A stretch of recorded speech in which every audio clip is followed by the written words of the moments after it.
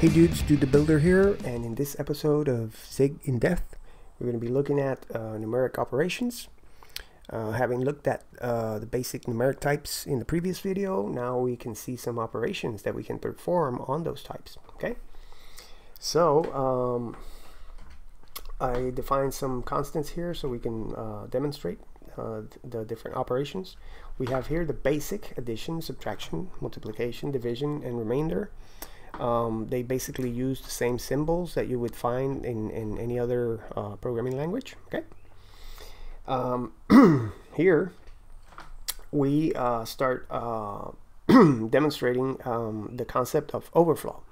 Overflow is the condition where you have a numeric type, and that type defines a range of the valid values that can be represented by that type. For example, if we're dealing with a U8, the valid values would be from 0 to 255. Okay, any other value that's outside that range would cause what's known as an overflow.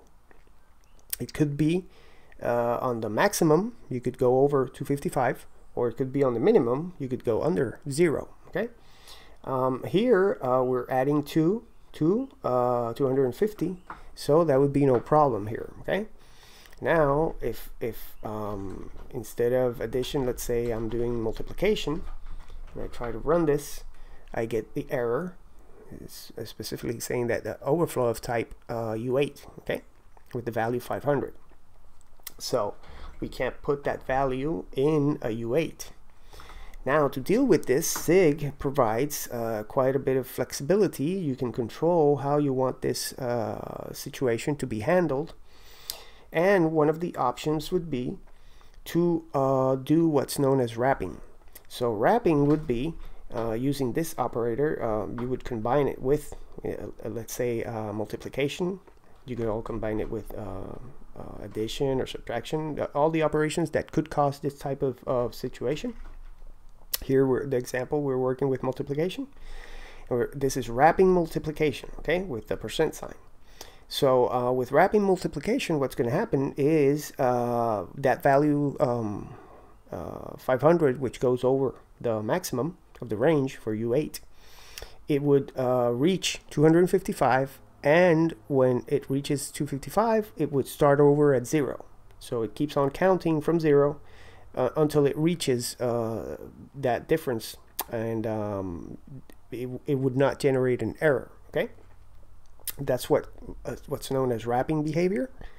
We also have another behavior which is called saturating, and in this case we use the pipe to combine it with the operator here, as you see here, multiplication with the pipe. The way I see it is this pipe is like a wall, and you crash against the wall, you can't go further. Well, that's precisely what happens with saturating. When we reach one of the extremes of the range, let's say 255 in this case, it'll stop right there. It won't go further. So the result of this multiplication, since it goes over 255, will be 255, which is the maximum of the range. So that's basically the behavior that we're going to see here. So if we go now here, we see that there's some more output from other statements in the program. But we're basically dealing here. We see the multiplication with wrapping, and this would be the result. This would be what happened. Instead of 500, it wraps around to 0, and it keeps on going, and it reaches 244. Here, it doesn't wrap around. It crashes with the wall, and the result would be the maximum, which is 255. Okay. What we have here is the same operations, but in the other direction. We're using subtraction here. We're subtracting from 0, which would go overflow in the other direction, trying to go below 0. So here we're wrapping around, and here we are saturating. Okay, so that's basically this output that we're seeing right here with the minus, with the percent. Oh, sorry, up here, the minus percent. It would be wrapping around to 255 because we're subtracting 1 from 0, and here we're subtracting 1 from 0, but we are saturating, so we're going to stop at 0. Okay, One subtle situation that can occur with numeric types in overflow is the negation operation. When you have, for example, the signed integer 8-bit numeric type, the range for that would be from -128 to +127. So if we have -128 and we try to negate it, you would expect to arrive at +128. But +128 goes beyond the maximum for the assigned 8-bit integer. So if we apply, once again, here, as you can see, we have the percent sign with the negation combined. So this would be wrapping negation. So what would happen here? Well, if we negate 128, as I said, you would arrive at +128, and the wrapping would make it wrap around to the minimum again of this range. So you would end up back again at -128. So if we go here and we run the program, you're going to see exactly that's what happens. When you apply the negation with wrapping, you obtain, once again, -128. Okay, there would be no error, but you have to be aware of that. Okay, here we have the basic shifting operations. You have the left shift. You also have a saturating left shift because this could overflow. You have a right shift operation. Here we have the bitwise operations, which manipulate the bits in a numeric type. We have the bitwise OR with the single pipe, the bitwise AND with the ampersand, the bitwise exclusive OR, which uses the caret the caret symbol, or as some people may call it, the hat. And here we're defining this variable. We're using the binary format to specify that it's only the first bit that we're setting. And we are applying the bitwise NOT, okay, which is basically would flip the bits of a numeric type. Here we have the normal comparison operations that you would find in pretty much any programming language. You have the less than equal, greater than equal, and equals and not equals. I added these comments at the end because I'm using a font that does ligatures, as you can see. But basically, this would be the combination of the exclamation point and the equals. Here the double equals, here the greater than and the equals. So this is basically the characters that you would type, right? Now we're going to take a brief look at what's known as type coercion. We're going to discuss this in further detail in another video, but I just wanted to give you an idea what could happen. Here we're defining this constant pipe, which is a U8 with the value 200. This one has the type U16. This one has the type U32. And we're adding the U8 with the U16, and Zig will allow this because this is safe. You know, we're basically arriving at a U32, which can represent all the values in a U16 and a U8, and we're adding this U8 and the U16.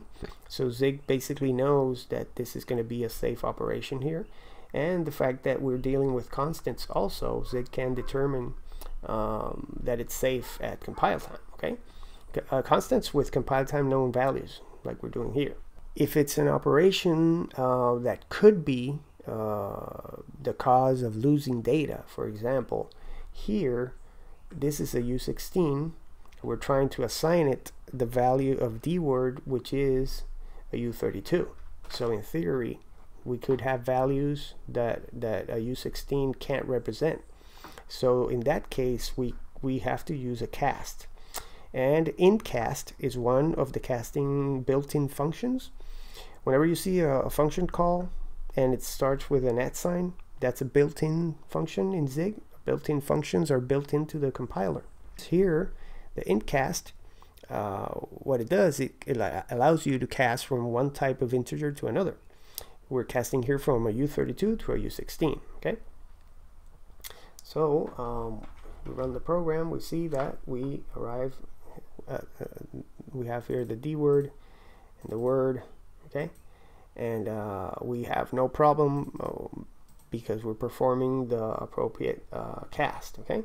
Aside from casting, there's also the concept of conversions. Okay, and conversions is when you are actually converting from one type to the other, and this applies when you have types that are fundamentally different in their internal representation, which is the case of floating point versus integers.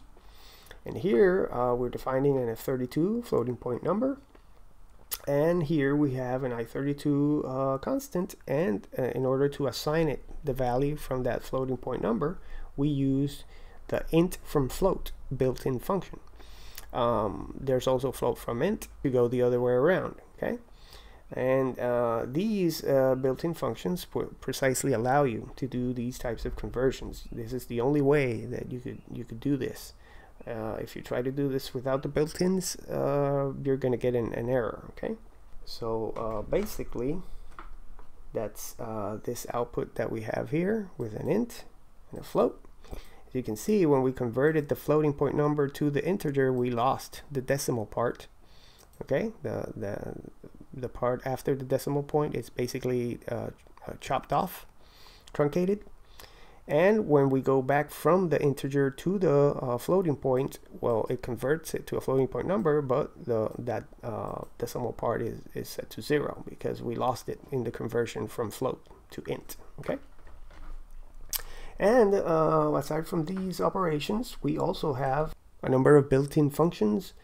I'm going to put the link in the description where you can find more information about a whole bunch of these built-in functions, and also a whole bunch of functions in the stud math namespace that give you perhaps a little more control over operations if you want to generate an error, for example, in certain operations. Okay, so this is pretty much it for numeric operations. There's a lot of things that you can do in Zig. It's a really powerful language at this at the low level when dealing with numbers. It gives you a lot of flexibility, and we'll be looking at other so-called primitive types in the next episodes. So do the builder here. I'll see you in the next one.